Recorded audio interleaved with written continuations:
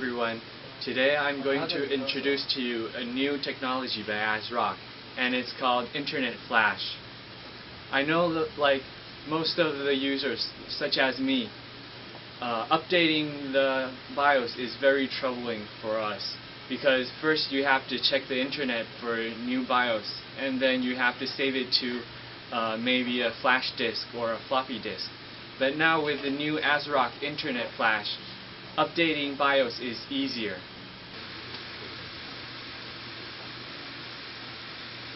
Today we've set up ASRock Z77 Extreme 6 motherboard, and we've also inserted two DDR3s running at 1600. You can see that here is the Z77 Extreme 6 motherboard, and we have absolutely no SATA storages connected on the board. And on the rear I/O over here we have only a VGA cable, LAN cable, and the keyboard connected on the rear I/O.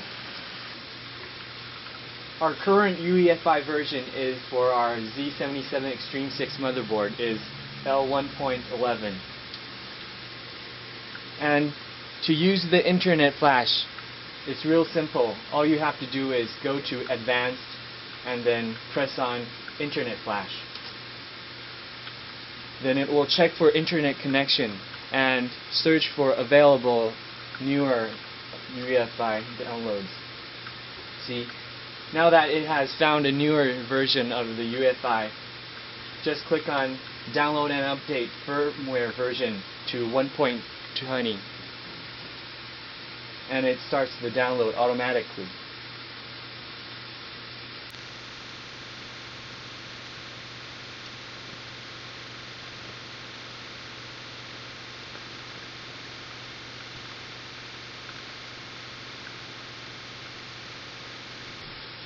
Now that the UEFI is successfully flashed, we have to press enter to reboot the system for the changes to take effect.